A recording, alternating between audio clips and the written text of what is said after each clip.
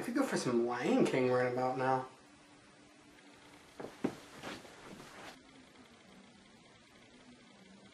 Wait.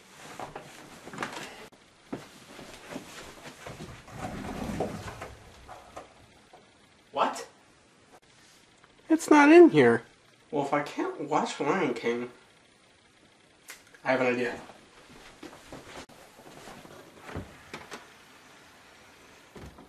The Lion King for the Super Nintendo. Now, don't let this game deceive you. It's not the best game around. Its reputation, it's going pretty high. But the game itself, at best.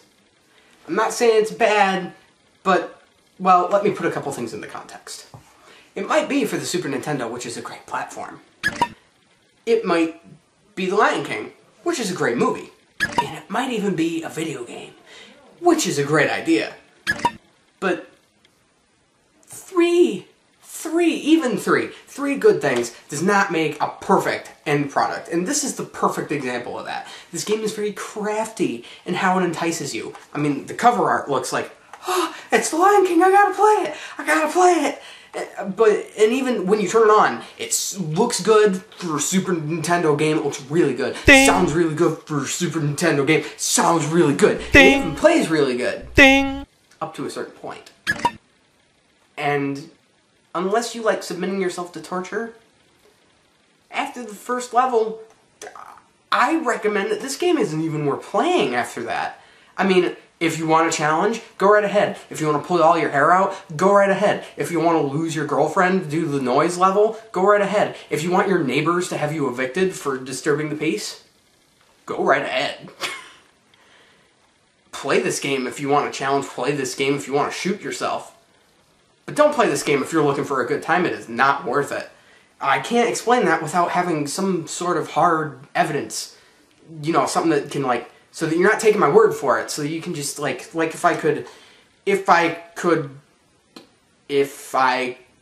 play it. I have a Super Nintendo. Let's go, cartridge.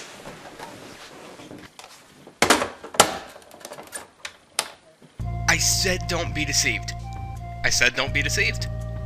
It looks really good. Sounds really good, too. I mean, the graphics are great, the music even, but the proof's in the pudding. Let's just play the game. It starts. Yeah, Timon, it starts. Oh boy, does it start. Now, right off the bat, I don't have too many problems with the beginning of the game. This first level is actually designed really well. The color palette complements everything nicely, except the fact that Simba is a pretty tone-washed color. But that doesn't matter. Not too much. I mean, he is the center focus of the screen, so it's not like you're gonna lose him or anything. He runs faster than he moves faster than an average human character would. But that's to be expected, since he's not human. He doesn't have a very floaty jump, which is awesome. I'm not a big fan of floaty jumps myself. It has a nice jump arc. You can control his trajectory in midair. To this day, I don't don't understand how that works. You move and you jump. Everything's very direct. It has a very square hitbox, as do the enemies. And say hello to your first boss. Oops.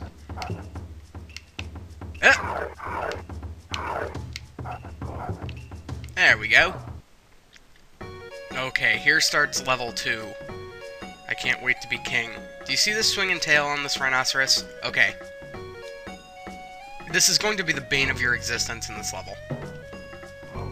So we have some monkeys that throw you in. Now, for a game that's had pretty good hitboxes so far, it's kind of difficult to jump on these guys' heads. So you can roar at the monkeys to get them to change their trajectory in which they'll throw you. So you roar at both of the pink ones. It doesn't work on blue ones, might I add. In there. Now we get thrown into this little jump or duck section. The game's going to prompt you, like so, to either jump over something or to duck under something. Now, need I remind you that this thing that you're jumping over is the same color as the ostrich, which has this tendency to blend in to the background. That's kind of lame on the game design scale. I do like how palette swaps, though. That is very reminiscent of the movie. See what I mean? Okay, so up till this point, we've just had experience with swinging and jumping. Oh no. Oh no! Oh no. Oh no! That's no. The king has returned. So, do I get to go back to save point, or you're gonna make me start the whole level over again? That's just awesome. Okay, let's try this again. Okay, I made it that time. And I got an extra life. Okay, that's nice. So now you can grab onto this thing out of nowhere. But there's a continue over there that I kind of want to get. Okay, so I grabbed onto the other one's head. Why not that guy?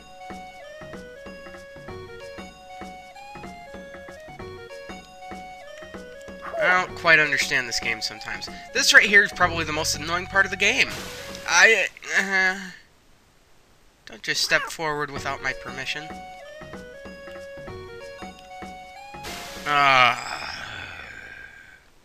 I'm not doing this on purpose.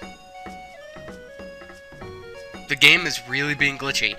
You have to jump at just the end of the tail's swing arc to make it, otherwise you go flying backwards. What? Huh? What? What?